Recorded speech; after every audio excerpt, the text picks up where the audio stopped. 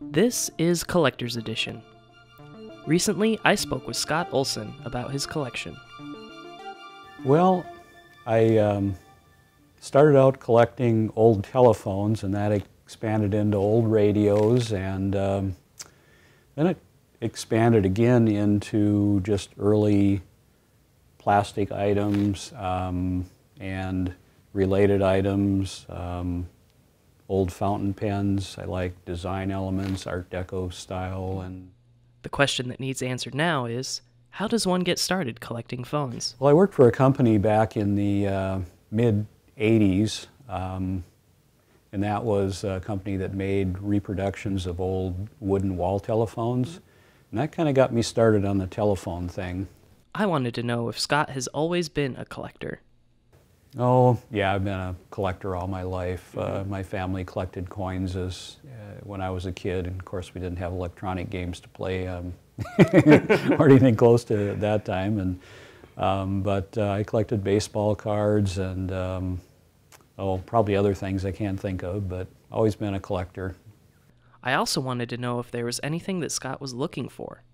Oh, there are always fun things. There's always a telephone or a radio that you've always kind of wanted to have that, you just haven't ever come across or found at the right price. Or I've even gone to little towns on a Saturday morning and gone into the local cafe and sat down and ordered some coffee and a cookie and started talking to some of the old guys in there and tell them that, what I was looking for. And so, almost every time somebody would say, oh, well, yeah, I think I got an old radio or two. Why don't you come over to my house? And before you know it, he'd show up with 2 or 3 radios, and the neighbor would start digging stuff out, and I might end up with half a pickup load of telephones and radios by the time I left. But that's a lot of the fun, is just the thrill of the hunt and finding something that, hey, that's cool.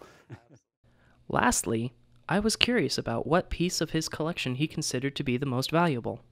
Well, I have an early Art Deco phone, well, actually a couple of them, but one is a blue color, and that was in the era like Model T Fords, that you could have any color you wanted as long as it was black. Well, most of the phones from that era were black too, but this was an early colored one that I happened to find in an antique mall up in Minnesota years and years and years ago, and the price was phenomenally good. So I was, my heart was pounding away, and I told my wife, I said, don't let the clerk know that I found a really good deal. So anyway, but yeah, that was fun.